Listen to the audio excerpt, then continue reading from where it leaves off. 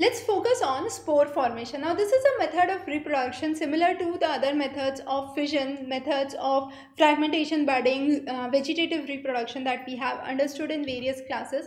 Spore formation is a common process that we see on bread. So on the bread we have bread mold. Now when does this bread mold develop? Very important, bread mold would develop only in moist conditions, not in dry conditions. Why? Because in dry conditions the hypha of the spores would actually fail to develop. So since the hyphae cannot develop, the sporangia cannot develop, and since the sporangia cannot develop, spore formation would not take place. So this happens in a moist bread sample, and this is the example of Rhizopus. So what happens is Rhizopus develops on a moist bread surface, and you have firstly the hyphae that develop. From the hyphae you have sporangia. Now sporangia is an accumulation of numerous spores.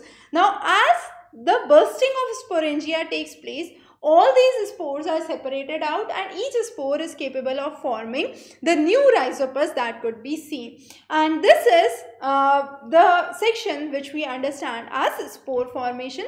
Now here we have a simple demonstration. We have a slice of bread. Now when this slice of bread is moist, you have the hyphae and the spore formation. So this is the hyphae. Then you have the sporangia that is there.